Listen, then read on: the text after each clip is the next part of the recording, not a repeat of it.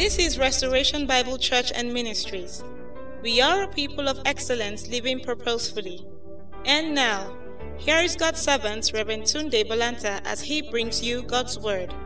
We trust that you will be blessed as you listen.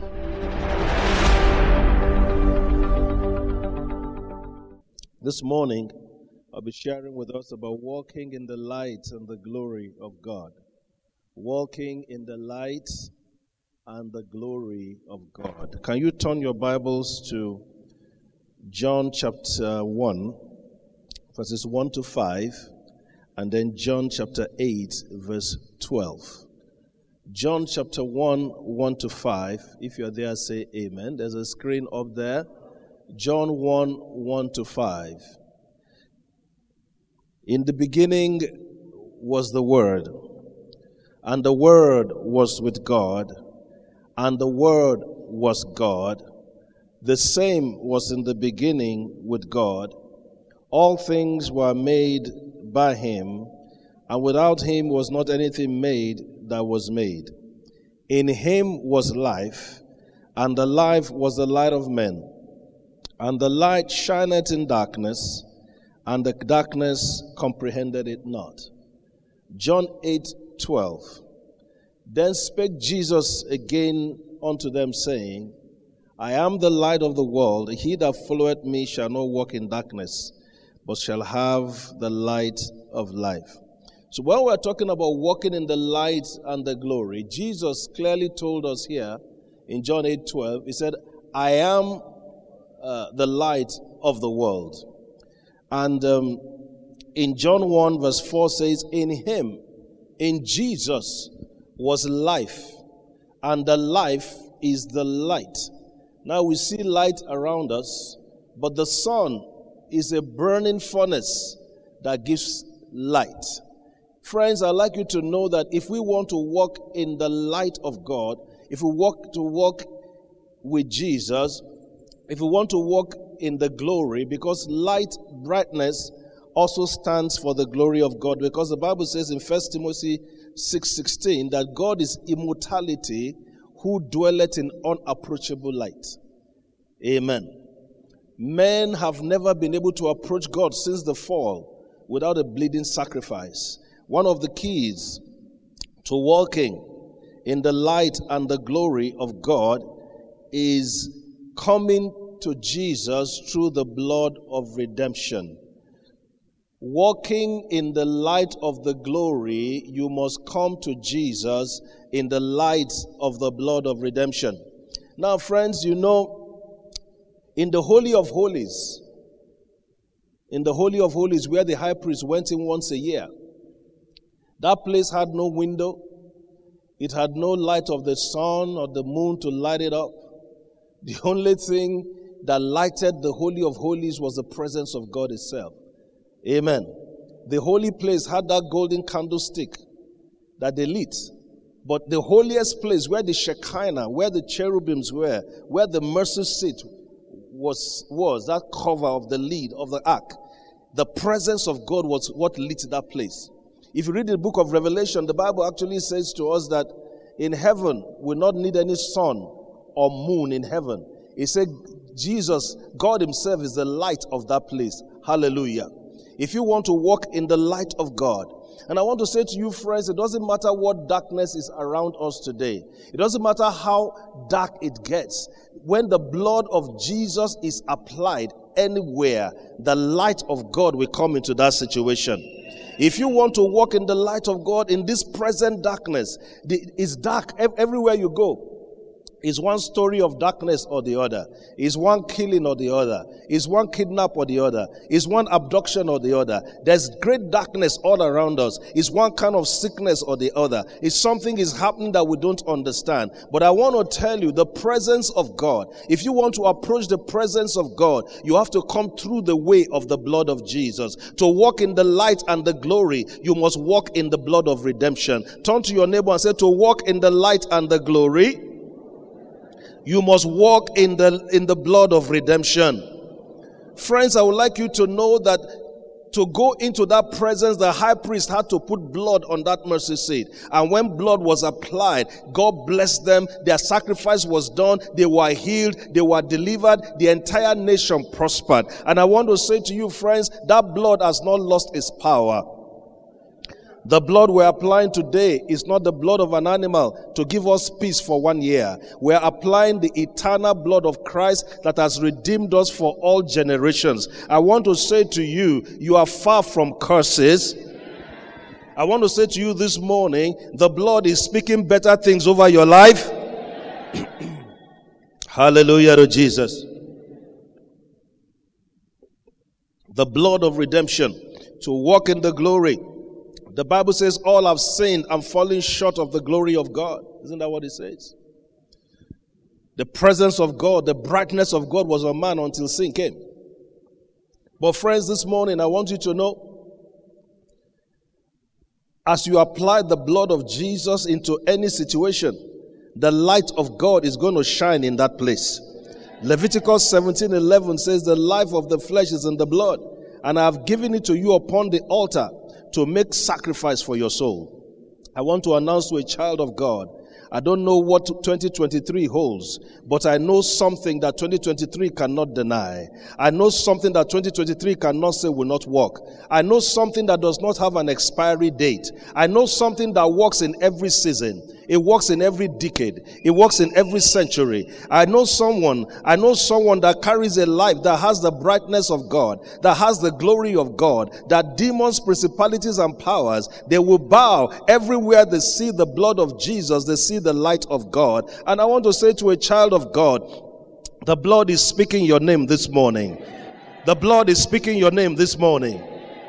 The blood is speaking your name this morning.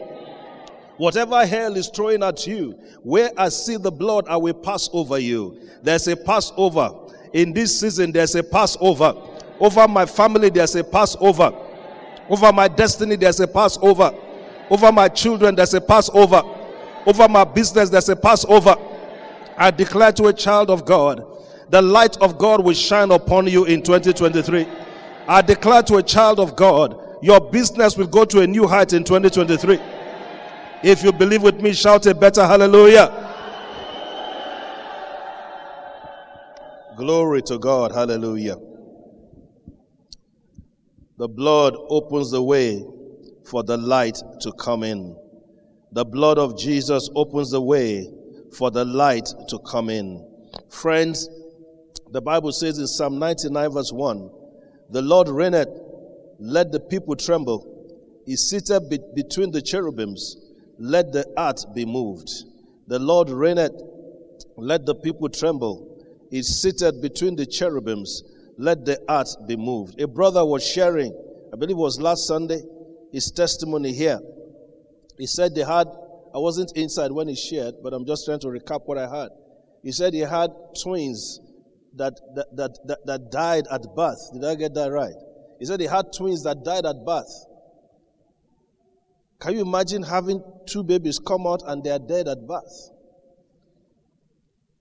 And then they were having another baby. Am I right? And the devil wanted to perform what he did before. Am I right? How many of you had that testimony of that guy? He wanted to perform what he did before. There are some things that the devil has been doing in your family before that has caused great darkness. And somebody will say, is that not too simple? The things of God are not complicated. They are not complicated. He's running the family. He killed two twins, freshly born. And it looks like the devil was going to win again. I wasn't in the service when the guy testified. But he said he heard my voice. Did I get it right? Telling him to plead the blood of Jesus. God will use anybody you can understand to speak to you in your crisis. I was not in his house physically, but somehow in the spirit, God can make you hear something in the spirit. He had me telling him, keep pleading the blood. The guy said he pleaded the blood for 2 hours. Over 2 hours, 15 minutes. He kept saying, Maraka baba baba baba baba. When the doctor gives you Panadol for headache, he said 2 in the morning, 2 in the afternoon, 2, you are a nurse. They give you malaria. They say how many? 2 in the morning, 2 in the afternoon, 2 at night. Running stomach. 2 in the morning. 2. If you refuse to take in the afternoon, what will happen to you? It will not balance.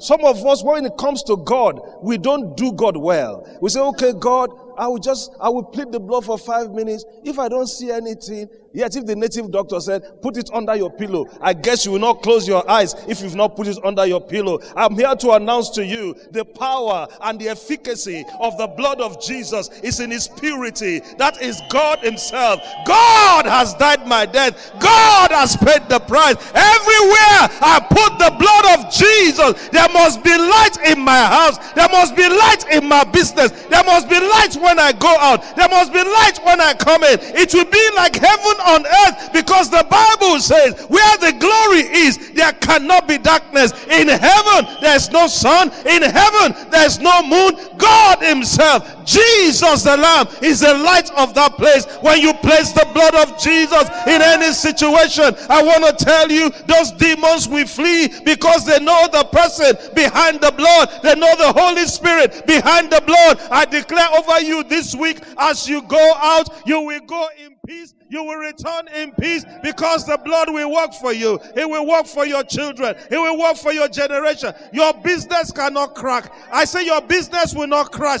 You will not be in an accident. You will not end up under a trailer, because there's a blood that brings light. You will not be kidnapped. You will not be abducted. 1,000 will fall by your side. 10,000 at your right hand. I'm here to declare the blood of Jesus. The blood of Jesus is in the heavenly tabernacle, and it's calling your name this morning. Is there a witness in the house of the Lord? Somebody praise him. Hallelujah. Sit down for a bit. When there's darkness, what is going to pierce that darkness and bring light is the power and the blood. Look at the sun. It's a burning furnace, but it gives you light. I like the light of the sun. I would like to go and visit the sun. Well, go alone. When you are flying to the sun, I will be here. I don't mind the rays on my body, but I don't want to face that sun. It's when you plead the blood of Jesus, you are not seeing the energy behind the light. Do you understand? The energy behind the light is more than the energy of the sun. The energy behind the light is more than any power you can imagine. You know, God put us in different places for different reasons. If somebody with a different pigmentation, like a white person now, decides to go to Sokoto and say, I will stand under the sun for 1 hour in Giamaka Gaskia. Do you understand what? You don't understand? The guy will burn. He doesn't even need to go to Sokoto. Make a con stand here for Romy. Say, I don't wear anything. I go just pose for sun. He go burn. But you know why you can stand here? God put plenty melanin for you. So you could just shine. When it's in the heat, you could just shine. When it's in the heat, you could just shine. Are you getting what I'm trying to say? Imagine now somebody says, me, I will not just stand there. I want to visit the sun. And you want to visit the sun, because it's giving you light. The thing where they behind that light. You see, you don't see what is behind the light. You don't see the power in the blood behind the light. The Bible says, John G. Lake said, he said the Holy Spirit is creative of good as is destructive of evil. There's another side of the Holy Spirit we do not know. When it comes to you, the way a mother will fight for her child. Some mothers, if they say that house is on fire and the child is inside, the woman will become superwoman. She will just jump. Your wife will become another thing. She will fly through the door. She will get inside and pick that child. When God is fighting for you, you are like a cub lion inside a terrible place, and the mother lion says, for the sake of Zion, I will not hold my peace. I tell you, come by the way of the blood. Don't come by your good works. They are useless to God. Don't come by, I've never done this before. God does not need that. The only thing the devil respects is that bloodline. Once you say the blood of all, I say, case closed. I say your case is closed. The condemnation is closed. Your case is closed. The power behind the light, we don't see it. It's like the power behind that sun. I mean, I've forgotten how many Fahrenheit they said it is. on the surface and inside. The thing is a ball of fire. But it's giving you light. But the devil can feel that fire. That's why the Bible says our God is a consuming fire. Every witch that has tried you has felt the consuming fire. Everybody who has tried to destroy you in the spirit, they felt the consuming fire. They will say, Yari Yanafa Uta Uta. They are not speaking naturally. They are talking about what they saw on the other side. The Lord will help us. When you come by the way of the blood. Hallelujah. All right, let's add something to this and move quickly. So, if you want to walk in the light and the glory, you walk in the light of the blood of redemption. If you want to walk in the light and the glory. Thank you, Lord. You experience the light of God through His covenant word. You experience the light of God's presence or the light of God through His covenant word. Hebrews 6:13 and 14. For when God made promise to Abraham, because He could swear by no greater, He swore by Himself, saying, surely, blessing I will bless thee, and multiplying I will multiply thee. Luke 13:16, Hebrews 7:2. And ought not this woman, Luke 13:16, being a daughter of Abraham, whom Satan had bound low these 18 years, be loosed from this bond on the Sabbath day? Hebrews 7:22. By so much was Jesus made a surety of a better testament. Thank you, Lord.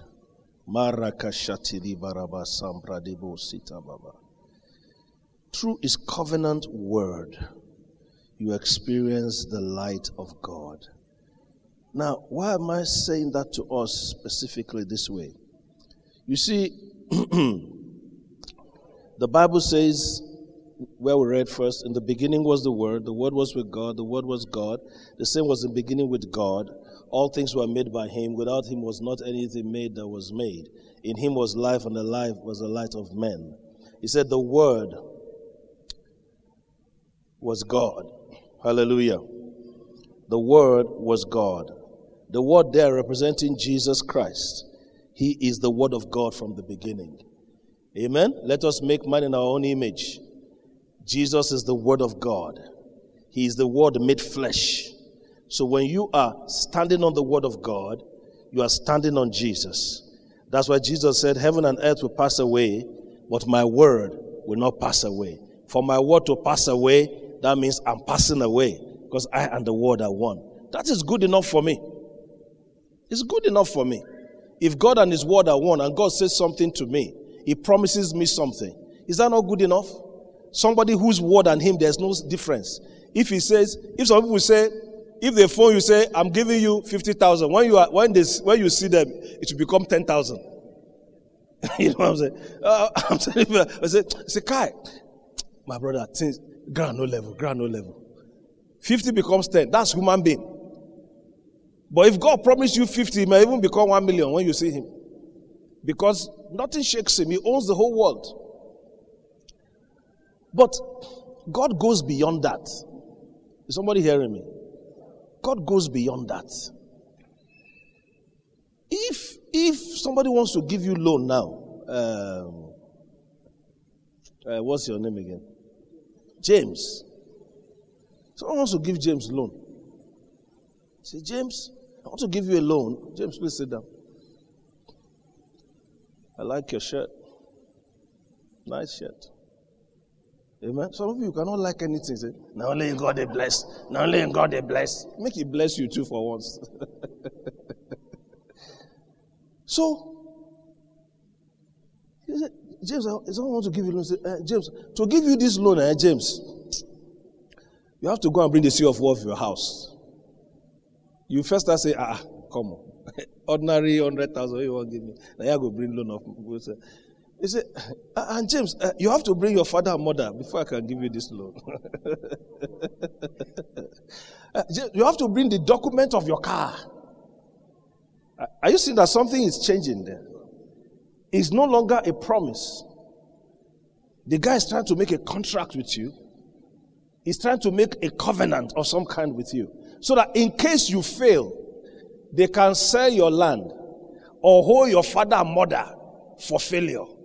In Hebrews 6, 13 and 14, where I just read to you, the Bible says, when God made the promise to give, his promise is good enough because that's Jesus talking. They shake for anybody. His promise is good enough. God said, for you to have real confidence, I swear by myself, because there's no greater person I can bring. He said, to give you this money, you have to bring the central bank governor. That is too serious. But God said, I'm swearing by. So technically speaking, God is saying, I'm ready to die if I fail you. And he did, to make sure he kept his word to you. I don't know if you understand. Isaiah 49:15 says, can a sucking mother or a nursing mother forget her baby? He said, even if they forget, I can never forget you. Behold, I have tattooed your name. That is covenant. A covenant, a blood covenant, especially you are saying, I'm ready to give my life, if necessary, to keep my word. Hallelujah. So we're in a very secure place this morning. The light of God will shine in your darkness this morning. Because God is prepared to give his life where you are concerned. And he has given his life where you are concerned. Everything, the Bible says, all the promises of God are yea and amen. The promises were looking to the cross, but in the cross they found their fulfillment. Everything you are looking for has been paid for. I said, everything you are looking for has been paid for. Your account has been credited this morning. Because Peter writing says, by whose stripes we were healed. Don't be too impressed with what the artists are painting about Jesus. When they tied Jesus to the whipping post, Psalm 22 is believed to be a psalm that Jesus read on the cross when he was going through his ordeal. And if you read it very well, in a place Jesus said, he said he can see his bones staring at him. He said the bulls of Bashan have come again. The dogs have attacked him. The whip they used for Jesus, they had some spikes that can tear your skin at the edges. And people that have had visions of the whipping post corroborate Psalm 22. That fine man you are seeing, he is not Jesus. His Bible, Isaiah said, his visage was so marred, he did not look like a human being. One child of God who shared our own encounter, he said that when they whipped him, his flesh was flying out. After they tore the back, in fact, somebody said his veins were showing. His rib was exposed. His bones were exposed. If you read Psalm 22, you get this very horrible feeling if you can read it well. After whipping the back, they turned him over. That whipping can kill a normal person. They mocked him and they put a crown of thorn on his head.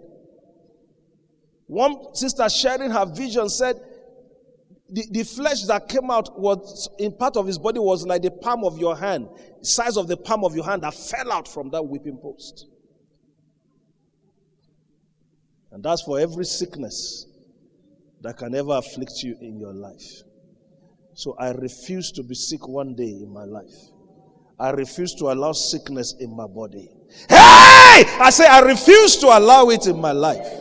You can take it if you want, but I am not taking that thing from hell. If his body was so destroyed, his visage was so mad, if he paid with his blood and he paid with his life, it is a disgrace for me to tolerate the devil in my household for a minute, and I refuse to tolerate it. You need to stand up on the inside of you and say no to the devil. No to the devil. No, you are not coming in here. In the name of Jesus, I'm talking about covenant promises paid for with the blood of Jesus. Can somebody lift their hand in gratefulness? What is killing them today will not kill you. COVID will not kill you. Whatever they discover tomorrow will not kill you. We refuse to go down because his body was destroyed. They will tell you at your age you should be having this. I refuse to have it. This should be happening to you. I refuse to have that. That should be happening. I refuse to have that. Because his body was destroyed. He didn't even look like a human being. He said men turned as it were their faces. People could not even look at him. So that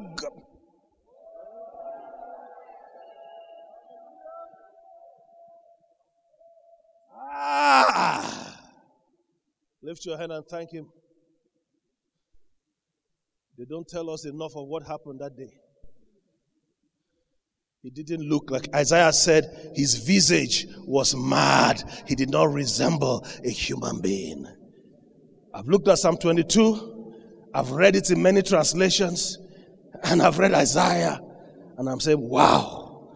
I know the toughest part of that for me is that Isaiah said, and it pleased God to bruise him. What we saw physically, what happened spiritually is a billion times worse. That's what he paid. And so as you are standing this morning, by the faith of God, I rebuke every disease in your body. I rebuke every infirmity in your body. The one you know, the one you don't know, the one trying to start somewhere in your body. I command it to die in the name of Jesus. I command every disease to disappear under the sound of my voice. No infirmity in your house. No infirmity upon your children. The crown of thorns was for you. He bore it for you. I rebuke everything of hell in your body in the name of Jesus. Lift your hand and thank him. Anything of hell, I forbid you in this environment. In every family represented, I forbid you in the name of Jesus. Let's just give him thanks. Just wave your hand. Lord, I'm healed of back problem. I'm healed of knee problem. I'm healed of shoulder problem. I'm healed of hip problem. I'm healed of ulcer problem. Whatever it is, you are healed this morning. You are healed of diabetes. You are healed of high blood pressure. Just keep confessing like that. I am healed of this. I am delivered. Just thank him because that body was destroyed. That body was destroyed. That body was destroyed. It didn't. It's not going to run in your generation. You have a right to refuse it this morning. You have a right to refuse it this morning and thank him. Somebody's ear, I don't know what's wrong with your ear, but your ear, maybe something is coming out. I can feel it. Something is coming out of your ear right now. Something is coming out of your ear right now as I speak. Something is loosening in your ear. In the name of Jesus, the power of God is coming on somebody's knee here, on your side. Move around a bit. Do something in faith. That heaviness in the center of your head or that burning sensation is leaving you right now. That heaviness in your back is leaving you right now. Somebody's ear, something left you. Something came out of the ear.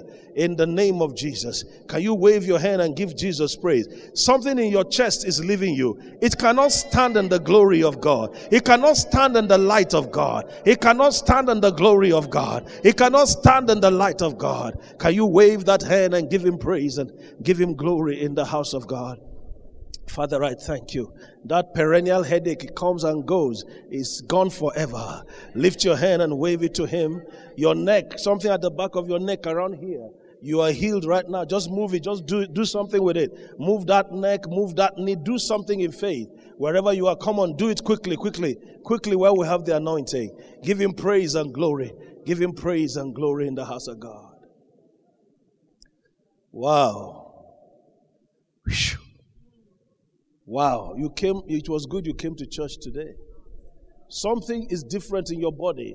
You feel something left you. Can you wave your hand and give him glory in the house?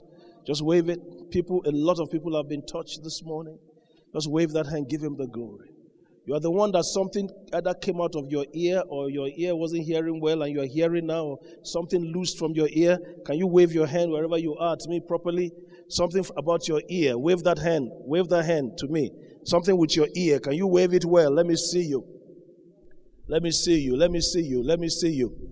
Thank you, Jesus. Thank you. There you are. Praise God. Praise God. Praise God. Hallelujah to Jesus. Father, I give you praise this morning. Amen. Give the Lord a hand clap this morning.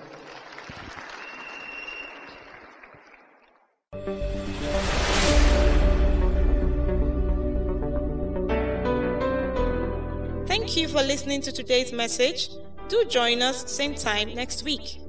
Follow us on our social media handles, Facebook and Instagram at Restoration Ministries International, Twitter and Mixlr at RBCM Online, and our website is www.rbcmonline.org. You can also be part of our live Power Pack services every Wednesday by 5:30 p.m. and on Sunday by 7 a.m. and 8:30 a.m. respectively at Restoration International Conference Center, RICC, Romeo Extension, Kaduna South. God bless you.